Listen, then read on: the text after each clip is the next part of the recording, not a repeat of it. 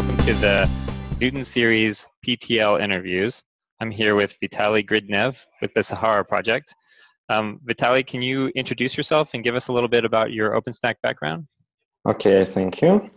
I'm Vitaly Gridnev and I'm working with Mirantis. I'm software engineer working at Saratov office. So I'm project technical lead of OpenStack data processing, codename Sahara, and I'm working with Mirantis since killer release and with OpenStack also since killer release. Oh, June, Great. I mean. Oh, great.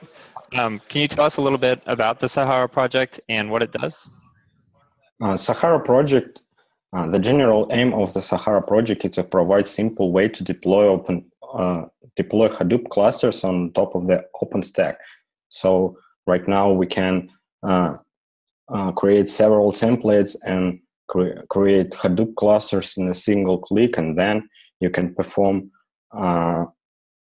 elastic data processing application on top of these clusters. So that is the general aim of the Sahara. Great, cool. So at the Austin Design Summit, what were some of the hot topics with the Sahara team, and what were some of the decisions and outcomes from those discussions? Well, there are several hot topics on the Austin Summit. First of all, we discussed several API improvements that we really need to do in this cycle, and also to implement a new version of API called API v2. So our plan to implement several changes to that and make that stable so that other folks can try that, and also try to support that in Sahara client also. The another hot topic was the image generation improvement that right now we have several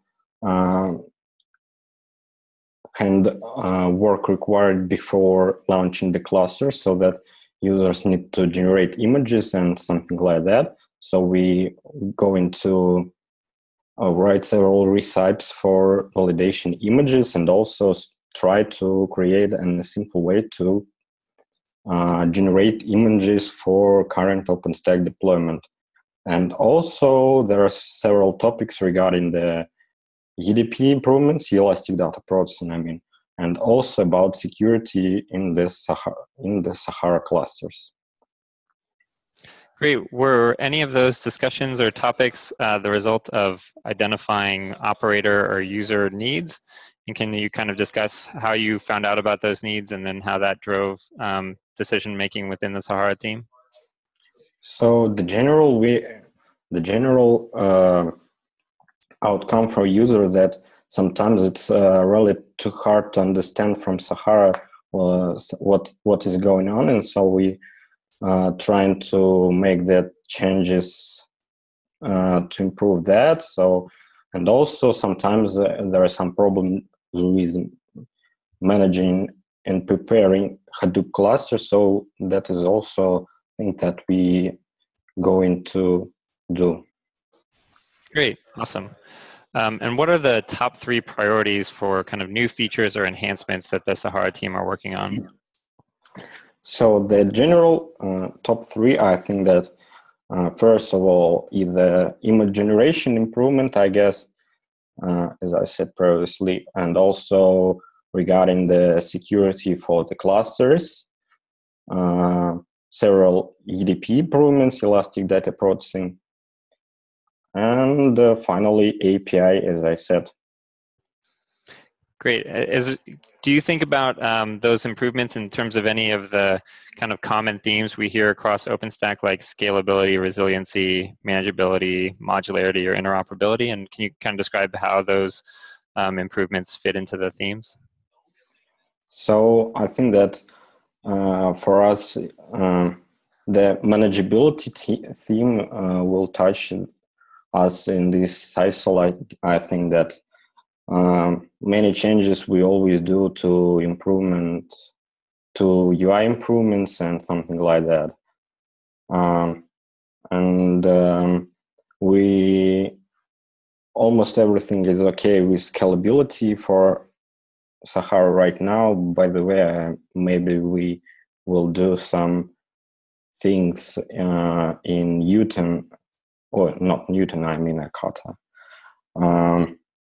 And probably some kinds of resiliency also will be done in Akata, maybe, I guess.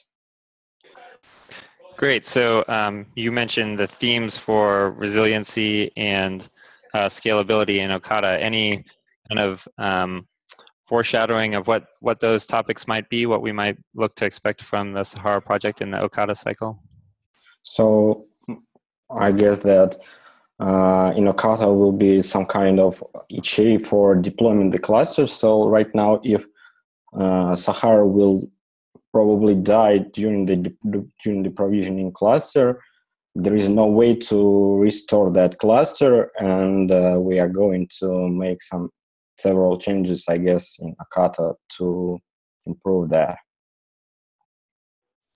Awesome. Well, this was very helpful and informative. I appreciate your time today, and especially your leadership on the Sahara project.